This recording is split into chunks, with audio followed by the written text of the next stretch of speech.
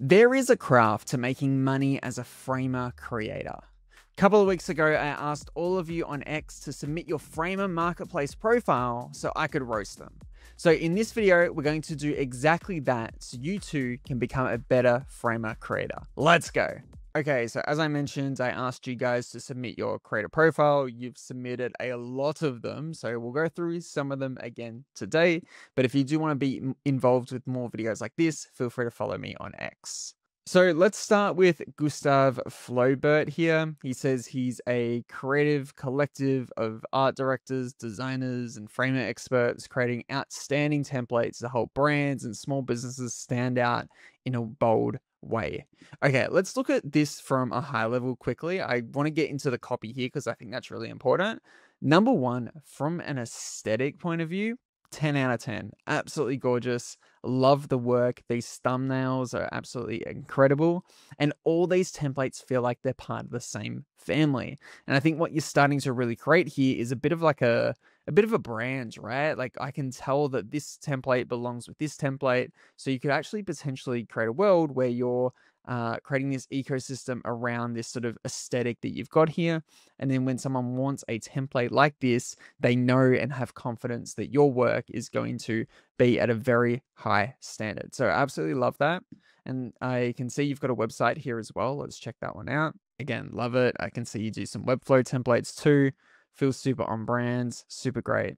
And then in terms of like how you're actually positioning yourself here, I do like how it's a little broad, if anything, but I do like how you're trying to communicate it, creating outstanding templates. Again, that can mean a lot of different things to help brands and small businesses. Again, that's a little vague, but I do like the ends here of like stand out in a bold way.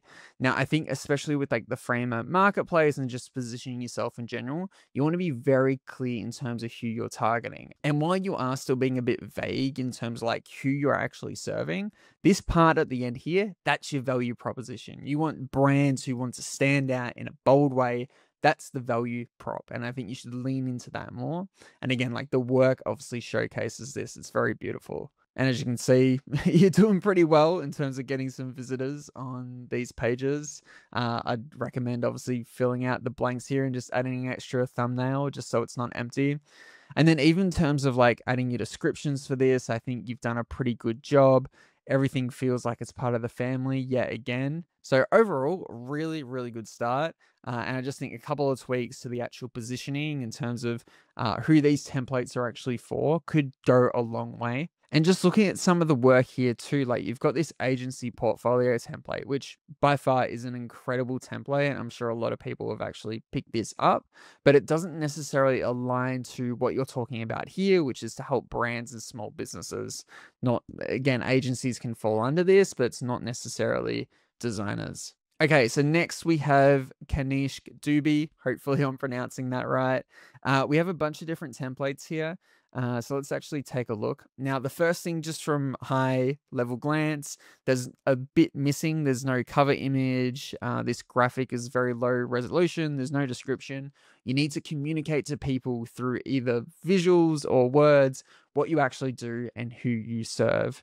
But it looks like you got 4 templates up. Each template looks pretty good. Let's actually take a look at these. Good use of imagery here, good use of mock-ups. I think I love the description that you're going in here.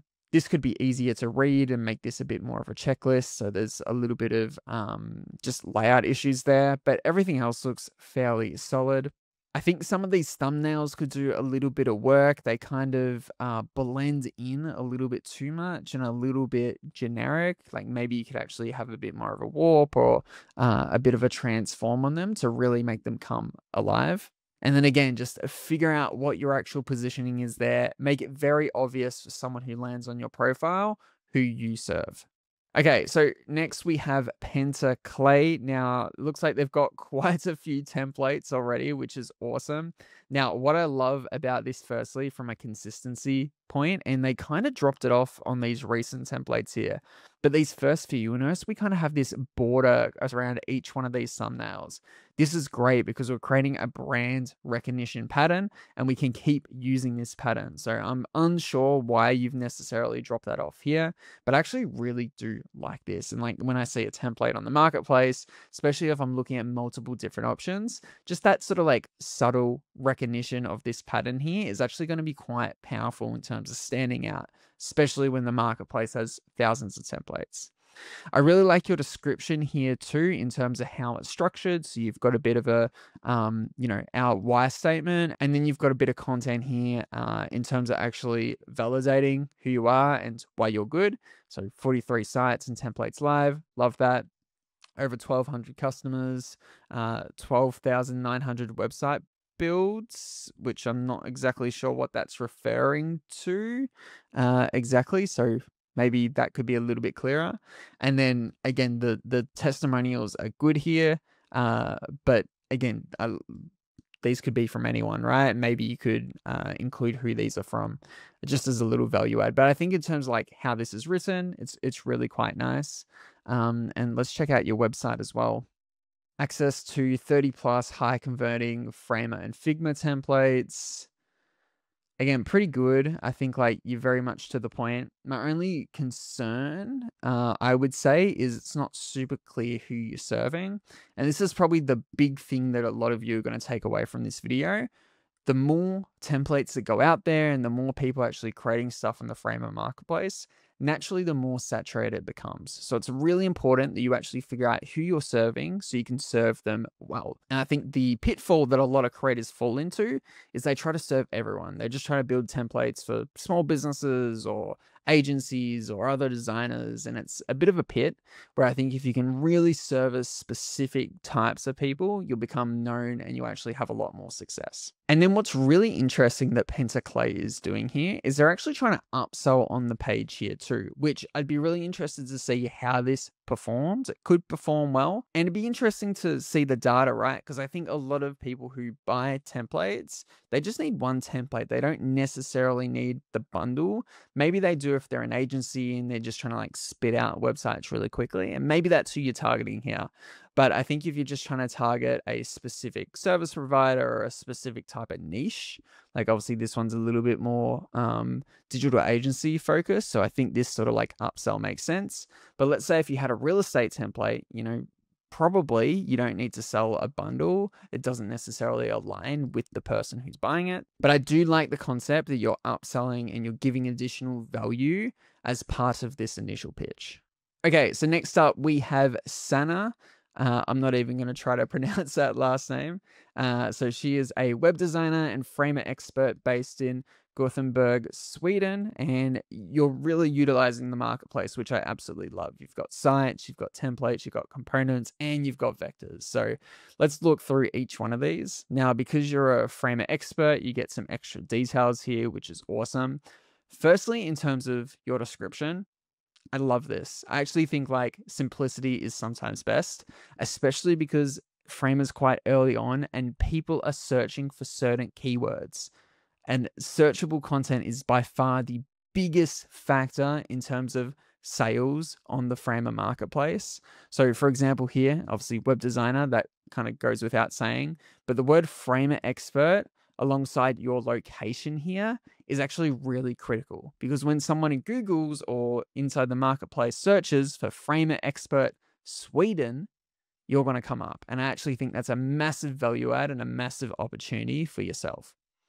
And then obviously you've got some more information here to kind of validate that. And you've got your website as well, which super beautiful website, looks awesome. And then you've got your sites listed here. You've got a bunch of awesome templates.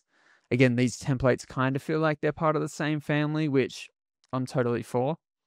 This one feels a little bit different and out of place to your existing sort of templates, but I think it's okay. You've got some components, you've got some vectors, which is a new sort of release. This is super cool. And I think what's really powerful, especially on the components and vectors, and my presumption is going to be these don't perform as well or aren't necessarily big like client generators for you.